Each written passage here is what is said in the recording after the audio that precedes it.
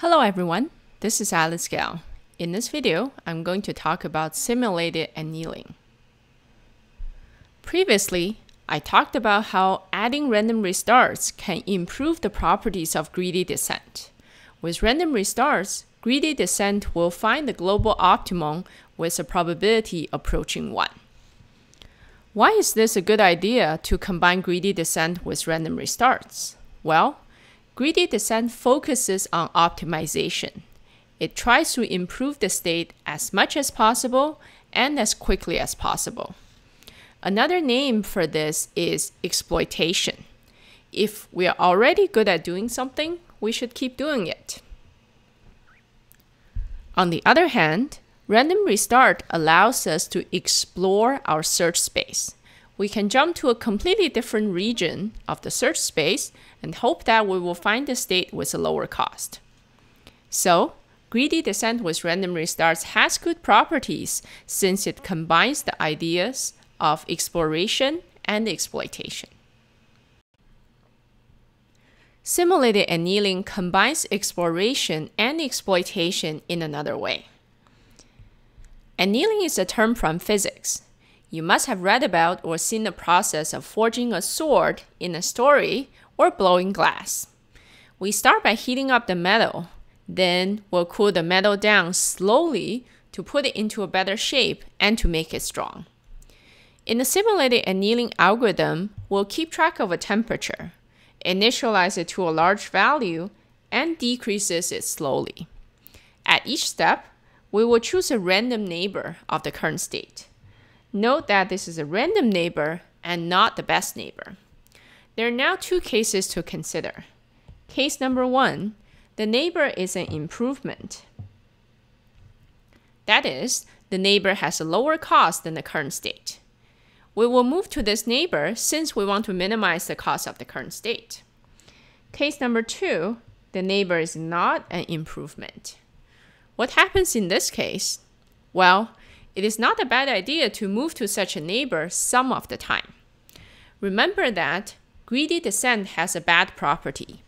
It can get stuck at the local minimum. If we're willing to move to a worse neighbor sometimes, this is one way we can get out of a local minimum. So, if the neighbor is not an improvement, we will move to it with some probability. This probability depends on two things: the current temperature and how much worse the neighbor is compared to the current state. If the random draw based on the probability decides that we should not move, then we'll stay put and choose another random neighbor. How can we determine the probability of moving to a worse neighbor? Let A be the current state, and let A prime be the neighbor that's worse than the current state. Let delta C represent the cost difference between A prime and A. Delta C must be positive since A prime has a higher cost than A. T is the current temperature.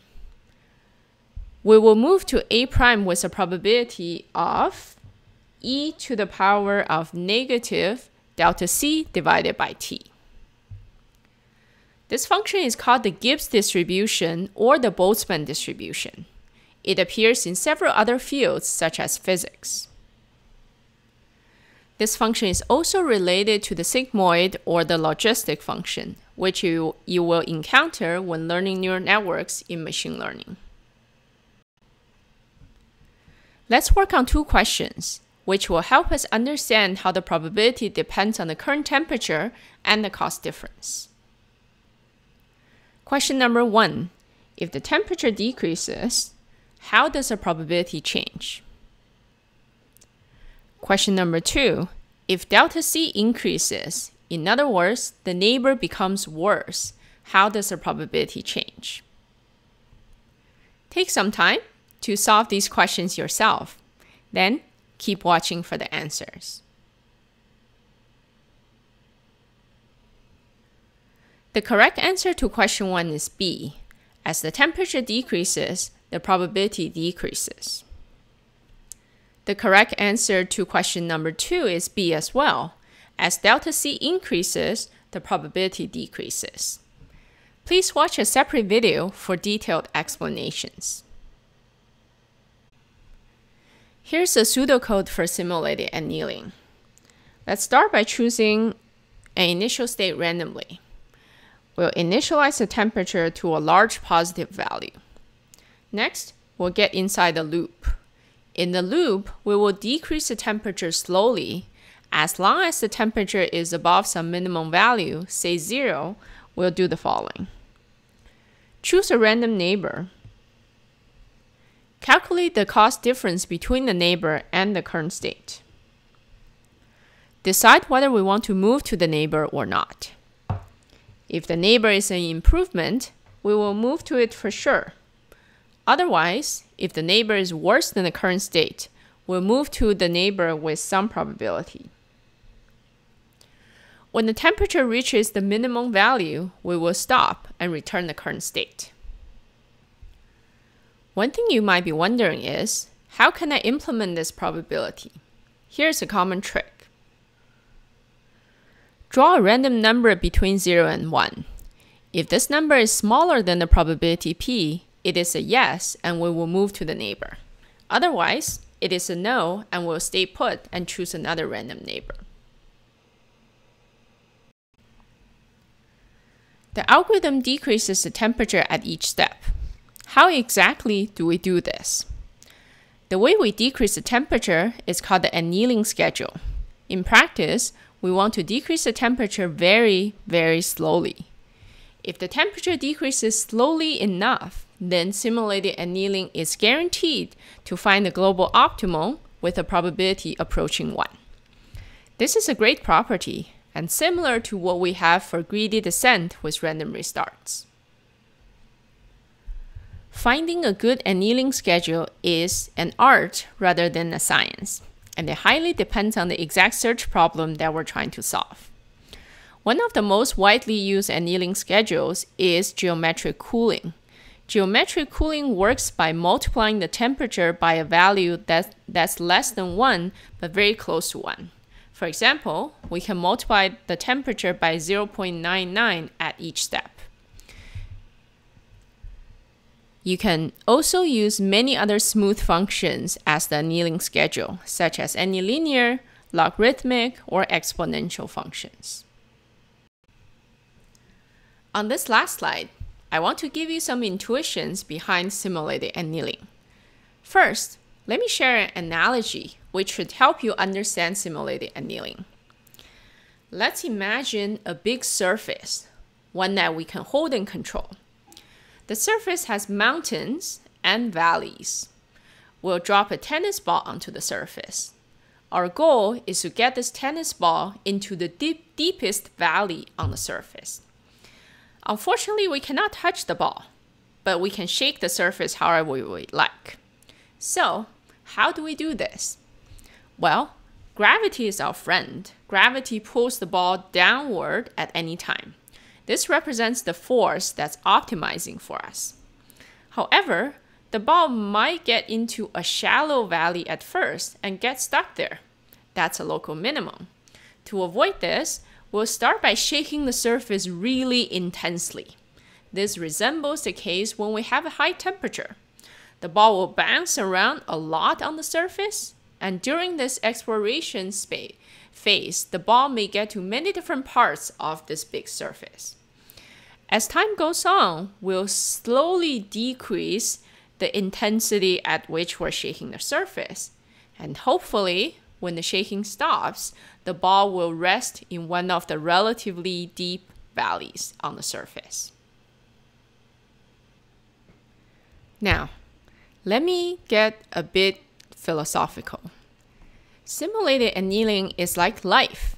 It's a perfect example of an exploration versus exploitation trade-off. When the temperature is high, what does that represent? Well, you're young and energetic, and life is full of possibilities. In this phase, you try a lot of different things. What does trying a lot of different things mean? It means making a suboptimal move. At this stage, you're not optimizing that much. Instead, you're trying out as many things as you can. As as you get older, you gradually start to optimize more for your goals and your dreams. Hopefully, you find something you're good at, something you enjoy and you're passionate about. You gradually get into the exploitation phase where you are trying to improve and optimize the current state of your life. Simulated annealing is very much like life in the sense that in the earlier phase, we tend to explore more, whereas in the later phase, we tend to optimize more.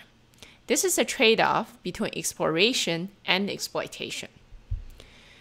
Here's something for you to think about. Which phase of life are you in right now? Are you still exploring a lot, or are you mostly just optimizing? Here are my 2 cents. I believe that we should always keep a little bit of adventure in our heart, because life is full of possibilities. It has so many things to offer. I hope that no matter how old you are, which stage of life you're in, that you always have the courage to explore and to try and learn new things. That's everything on simulated annealing. Let me summarize. After watching this video, you should be able to do the following. Explain the procedure of the simulated annealing algorithm. In particular, how we decide to move to a random neighbor.